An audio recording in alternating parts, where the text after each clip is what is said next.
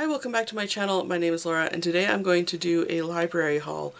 So this is actually me borrowing books from the public library. I have said in previous videos that I am a big fan and advocate of the public library and I use it quite a lot. But you don't see that very much because I talk about manga on this channel primarily and I buy manga primarily. It is sort of the one thing outside of classic novels that I allow myself to buy without borrowing from the library first. Everything else I read, I borrow from the library first, and I actually use the library constantly. It's basically a swinging door. I'm always going to pick books up, and I'm always going to drop them off, and I always have a refresh of whatever library books I currently have checked out. So anyway, I just thought that I would share them with you and maybe talk about some of them. I can't talk about all of the books because something that I do like to do is I actually place holds on every single new release that the library purchases. So I go through the catalog and I search for new releases and I place holds on every single one, and then I take them home and look at them. So I don't know what they are before I place holds, and I don't necessarily read them all because I don't know anything about them, and I don't know enough about graphic novels of other cultures besides Japan, and I just don't know enough of it to be able to judge just from looking at it online. So I want to have that thing in hand, I want to look at it, I want to read a little bit of it, and normally, I probably only read like maybe a quarter of the books that I actually check out, so but I still really like checking them out. I really like seeing them all, and I really like getting them when they're still new, so that's also just something that I like. Anyway, I thought I would share them with you. I might be doing this a couple of times, especially here at the beginning of the year, because I'm going to have very small purchase hauls over the next couple of months, just to help my budget out a little bit, and so I'm going to do this instead for a little bit. And anyway, I just wanted to highlight some of the other things that I'm reading too on this channel, and I thought this was a good way to do that. So let me show you the things that I currently have checked out of the library. The first thing I have checked out is Hokusai's Lost Manga. It really is primarily a facsimile of Hokusai's drawings from something that is thought to have been part of a continuation of some series that he had published. This comes out of the Museum of Fine Arts, Boston, and it doesn't have, like, there's a little bit here at the beginning that sort of describes what this book is. Mostly it is just a facsimile of pages from their particular collection. So I'm really interested in it. Certainly early representation of where manga has come from is seen in Hokusai's art, so he's definitely worth checking out. There are some other books that might be a little bit more interesting, at least as far as Hokusai's involvement in the creation of manga, but this looked like a really nice publication. I'm really interested in reading this. The next title that I picked up is a new release. I didn't really know anything about it, but this is Miss Hadra or Mishadra. I'm not entirely sure how this is pronounced. Iasmin Omar Ata. This is apparently an autobiography of the author's experience with epilepsy, and there are a number of resources here at the end of the book. Epilepsy Foundation, as well as the National Suicide Prevention Crisis Text Line and LGBT National Help Center and Muslim Youth Helpline. So you can kind of get an idea of what kind of things are discussed in this particular book. I'm kind of curious about it just because of the style. It does look like it's very heavily influenced by manga, and the colors in it are quite interesting. So that's not a very nice picture. Let's see. Yeah, so yeah, the colors are really quite interesting. They change quite a lot, and there's a little bit of a psychedelic look to some of the pages, I think probably as this person is experiencing epileptic episodes. But there is definitely a heavy influence from manga in this, so I just thought that I would read it, and I think this is the last thing that I have to read before I return it. I think this one actually might be overdue, so I better read it probably today so I can return it later today. But yeah, interesting looking title. I ended up taking out a number of titles by Jason, who's a Norwegian artist, and I think lives in France, but there isn't really very much information about Jason. And he is so hard to search because his name is so generically Jason. I think he has another name, but I can't remember it right now. So anyway, this is Low Moon, and I also picked up Left Bank Gang, The Living and the Dead, and The Werewolves of Montpellier. And I think at the end of this one it says that Jason lives in France, so, and this one takes place in France, so I think maybe that's what my connection is. I really like his stories. His art style is very simple and angular, and there's just something about it. There's just something about his stories, and I can't really even explain what the quality is, but I just enjoy reading Jason's work so much. This one is particularly great because there's a whole episode. I have read this one just the other day, but there's a whole episode in it where the characters are drunk, and so Jason has actually illustrated the panels kind of topsy-turvy, so as you have to actually like turn the book upside down in order to be able to read the different panels, because they're drunk and so they're stumbling around, and that's sort of them being disoriented, so you have to be disoriented. That was fantastic. Really, really like his work, and looking forward to reading the rest. I have read a couple of other titles, of course, but I'm really, really enjoying reading Jason. I also picked this up because I think one of the challenges for my 52 manga reading challenges was to actually read something from an author from another country, so not necessarily manga, so this is what I picked. And then this title I actually have read before. This is Red Colored Elegy by Seiichi Hayashi. And I do have another title in actually my collection that's by Seiichi Hayashi, but I wanted to read this one first again. I read this when I was a pretty early new manga reader, and it just was way over my head, and I didn't enjoy it. And I know now that this is the type of story that I'm starting to really like, so I wanted to make sure that I read this again. This is quite out of print, but there is apparently a reprint coming out sometime. It has been on Amazon saying a reprint is coming soon for a couple of years now, so hopefully that's not a glitch on Amazon, because I really want to own a copy of this as well, and I'm really looking forward to reading this again. I also picked up Volume 1 of Royal City by Jeff Lemire. I have read a few titles now by Jeff Lemire. He's a Canadian artist. I really enjoy his story writing. I really like the way that he writes his stories, but I am starting to fall out of love or interest in his art style. I just don't feel like it's dynamic or changes enough to suit my interest in these books. So I'm kind of on the fence now about him. Like, I really liked him at the beginning because it was new and fresh and different, but now I'm getting kind of tired of the same old, and especially when the characters just don't look any different from each other. They're identical characters from his previous books. Like, it's all just interchangeable, so I don't particularly like that. Anyway, so I'm going to check this one out. The next title I checked out is Lewis Undercover by Fanny, Britt, and Isabelle Arsenault. This is the same author as Jane the Fox and Me, I think. I was seeing it quite a lot on BookTube last year, and I had meant to pick it up and I just didn't get around to it, and now this new title has come out, so I thought I'll read this one first. The art in it is really cute. It's just really pretty and muted. There are some instances of color. I don't actually know what this is about at all. There's some children in it. There's some parents in it. Oh, there's definitely a girl in it. Who knows? I really don't know what this is about, but I'm really interested in reading it. It just looks really, really pretty. It's also a really large book, so I'll probably get to this pretty soon.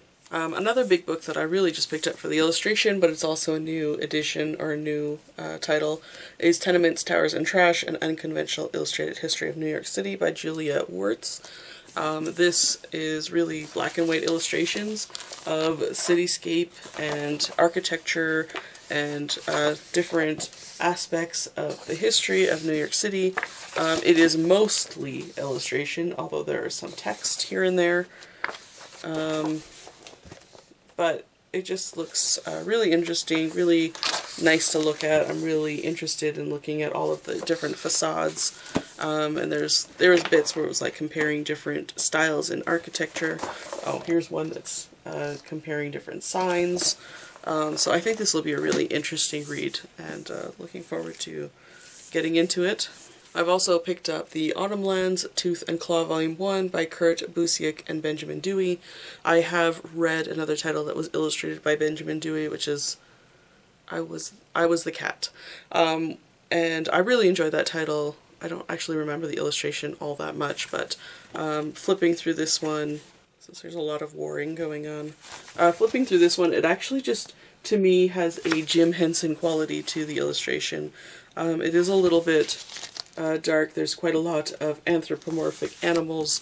It is obviously a time of kind of a medieval warring states. I'm not entirely sure what this is about at all, but it looks really pretty, and looking forward to checking it out. Now on to the books that I have read. So the first one is Black Magick by Greg Rucka and Nicola Scott. This is The Awakening Volume 1. This is essentially the story about witch, I think, who is a police officer or a detective. At the very beginning, she is called to a hostage negotiation situation where she is exchanged for the hostages, and at that moment she discovers that she is now being targeted by something from the past, and you don't really know what that thing is. You're only just starting to get a clue as to who she is, what she's a part of, what this possible thing might be, how dangerous this thing might be. It's just a very a quick introduction. The illustration in it is really quite detailed. It's mostly in these kind of like muted charcoal colors, but every once in a while there is instances of color, and it's usually when magic is being applied. So really kind of a nice use of color. Otherwise it's tends to be quite a flat palette, but the illustration is really nice. It's really highly articulated characters, and it looks really quite realistic, I think. Really, there's a nice level of realism in this art. So yeah, it was a good read. I really enjoyed reading it. I'm not entirely sure I'm going to keep going with it because this isn't really a topic that I'm particularly interested in, but an interesting introduction anyway, and I was glad I read it.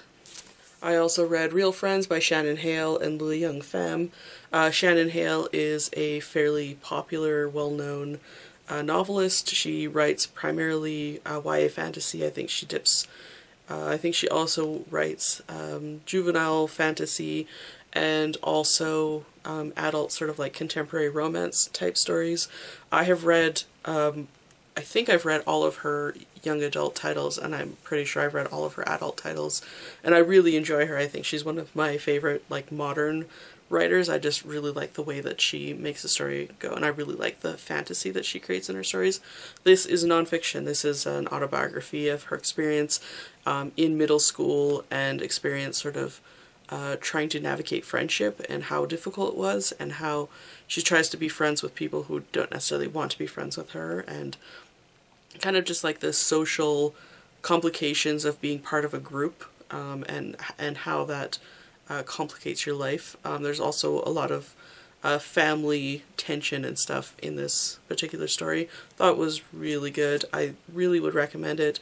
I think it's handled well. It definitely feels true, and I really enjoyed it, and I certainly think that most kids would enjoy it, although there is real tension between Shannon and her older sister, and I think some people might have an issue with how extreme that tension is, but I actually felt it really true to my own childhood and sibling relationships, so it also just felt true. So Yeah, really enjoyed this, and it was really illustrated really nicely, just really cute. Say really a lot. Yeah, I recommend this. The next title that I picked up was How to Survive in the North by Luke Healy. This has a really structured panel layout. As you can see here, it's just very angular, very kind of blocky, which isn't necessarily a layout that I find conducive to like really exciting stories. It's not something that I'm normally interested in reading, but I really liked the color palette, and the subject is really quite interesting. It sort of follows two stories. One, the history of an explorer, I guess, of sorts, who had it in his mind that the Arctic, or the North Pole, he had it in his mind that the North Pole is actually not as unforgiving as you would think, as long as you knew the tricks of the trade, as long as you knew how to survive. And so he is going on an expedition with a number of people of various ilk, of various backgrounds, and going on an expedition to the North Pole, and then sort of the trouble that they get into. And it was really interesting. It is mixed in with the story of a college professor, modern-day college professor, who has gotten into trouble with the board of administration because he's having an affair with a student at his school. And while he's sort of cleaning up his office because he has to take a sabbatical, he discovers the name of this particular explorer, and so while he's on sabbatical he's actually researching this explorer, and through his research he's able to kind of define what it is he's actually been doing with this student, and how he needs to kind of face his current situation. So I actually thought it was a really good story and a really good end to a story, but it was also really interesting to read about and just harrowing, the situation that especially the explorers who are kind of trapped in the north get themselves into. So I thought it was really good, and I definitely would recommend checking this one out. Next I read a manga. This is Flying Witch Volume 1 by Chihiro Ishizuka. This is published by Vertical, so it's a little bit of a smaller print, and it is a small size manga. I was okay with this. I'm actually still kind of on the fence about this title. I really like the story and I really like the characters. There isn't much of a story. It is a slice of life situation. Basically, it's about this girl on the cover who is a witch. She's turned 15, and so now she is on her own. She can leave home and start her training to become a full-grown witch. She's just a novice witch in training. It's really similar to the situation that you get in Kiki's Delivery Service. So she has to leave her family and set up somewhere and undergo her training and become a full witch. So this is her leaving home, and she ends up going to a distant cousin's house and starts living with them, at least in this first volume. It's very sweet. I love the relationships in this. I love the character of all of the people in this. I really liked her naivety in interacting with people, and I love their interactions with her upon discovering that she is a witch. It's really just like sweet and warm and heartwarming. I like that a lot. I really hate the art in this so much. It is so off-putting to me. I just really dislike the I don't know if you'll be able to see the quality of it. The illustration itself is actually fine. It's just that it is so heavily influenced and heavily drawn from a computer. Like, you just don't feel the artist's hand in this work. You don't see their hand. You don't see how they've moved their hand to create a line. It's all erased. Their personality is erased by using a computer. The screen tones are all applied through a computer, and you know, it's so samey and it's so flat and it's so lifeless. But the drawing itself, like, it's fine. Like, the characters look nice, but I hate this type of illustration so much. I will never fully get 100% behind fully 100% computer illustrated manga just does not work for me, and I think we lose so much in the process because of it, and so I rate it lower because of that. And then there was a translation decision in this, because there's a joke about their uncle having a very thick accent. He has to be written with a very thick accent, but the translation decision was to give him very cartoonish or very recognizable cartoon accent of Foghorn Leghorn. Now I know people have that southern accent, but this particular character does not match that accent. It's too reminiscent of a particular cartoon character already for me to believe that this character here has this accent. He is sort of living on a farm, but he doesn't have the trademark characteristics that would go with a very thick and recognizable American accent. It doesn't fit. This type of accent doesn't fit with how quiet and sweet and gentle and warm this story is. It just doesn't fit with the art style of static flatness. It just doesn't fit, and it really, really pulled me out of the story. So as much as I really love the story, and I think a lot of people will really, really like this manga, and I would recommend it, I only rated it 2 stars because I didn't like the translation and I really didn't like the art. So yeah, I don't know, like I probably will read more of it, but I don't think I'll be collecting it. The next title I haven't finished reading, I am currently in the middle of, that's Black Hammer Secret Origins Volume 1 by Jeff Lemire, Dean Ormston, and Dave Stewart. So I'm just about halfway through reading this one. I'm actually really enjoying this. I think this one's really fun. It is about a group of superheroes, and they were in the middle of defending the Earth, and something has happened in the success of defending the Earth from this great, terrible, evil thing. They have been locked in another world or another dimension, or just in this place, which happens to be like a very kind of Hicksville farm town. And so they're trapped there. They've been trapped there for 10 years. Some of them are still able to use their magic. Some of them aren't, like this little girl here on the cover. It's really good. It's about sort of like the struggle of like, why are we here? How do we get out? What is happening? And some of them want to age, some of them want to just like leave, and they're struggling with their relationships because they're cooped up in this place, and they're, like they lost a friend in the process of this, and it's just like they still are all so broken because they're trapped in this place and they've been trapped there for so long. This has satisfied my issues that I had with I Hate Fairyland. There's that story, I Hate Fairyland, that's really popular that I read that I really disliked. This one also has a girl who is basically an old woman in a girl's body, and the more human approach and reaction to that experience. And I think this is really good, and even though I've only read half of it, I would recommend it. I think it's really worth your time checking out. And then the last thing that I read is sort of a finally. This is Saga Volume 1 by Brian K. Vaughan and Fiona Staples. Yes, it has taken me this long to finally pick up Volume 1. I don't know that I'll be picking up Volume 2, but I really did enjoy this. It's just that I'm not intrigued enough to keep going with the story. It was good. I was compelled to read through towards the end. I really enjoyed the characters. I really enjoyed the story, but I don't really care. It is a Romeo and Juliet type story, and if you must know about my least feelings on Shakespeare, Romeo and Juliet is my least favorite of all of Shakespeare's plays, so I'm not interested in reading a retelling of Romeo and Juliet. Romeo and Shakespeare. I'm not interested in that either. Or maybe I'm interested in that a little bit more than Romeo and Juliet, I must say. That sounds more interesting.